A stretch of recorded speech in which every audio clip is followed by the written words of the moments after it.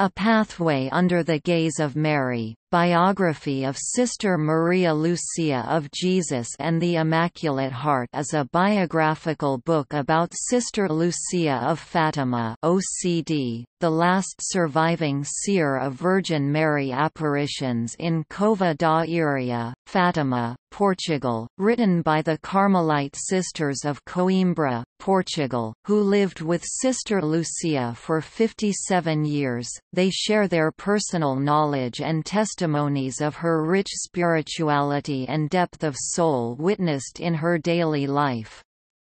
Drawing from her memoirs, correspondence, oral narrations and private writings never before published, Lucia's story unfolds, providing readers with a fascinating glimpse into the crosses she bore for the salvation of souls, peace in the world, the conversion of atheistic Russia and the spread of devotion to the Immaculate Heart of Mary. We invite you to get to know Lucia, the little shepherd who gave her yes to Our Lady at Fatima, on May 13, 1917, and confirmed it every day until her holy death on February 13, 2005. It is all for Our Lady, Lucia stated often throughout her life. We hope this book inspires the faithful to follow Our Lady's requests at Fatima, to pray the Rosary every day and to offer everything as a sacrifice for the salvation of souls and peace in the world.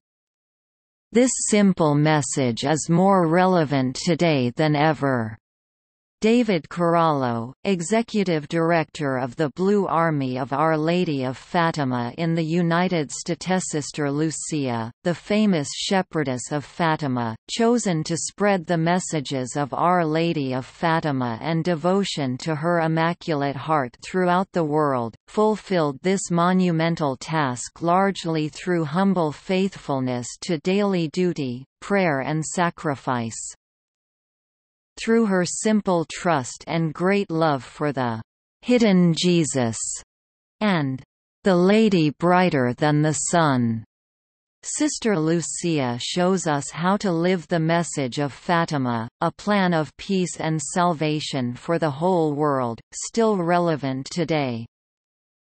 This book will help readers appreciate the distinctive qualities essential to the life of Sister Lucia: love of God, devotion to Our Lady, unconditional fidelity to the Church, and commitment to the salvation of lost humanity. Most Reverend Virgilio Antunes, Bishop of Coimbra,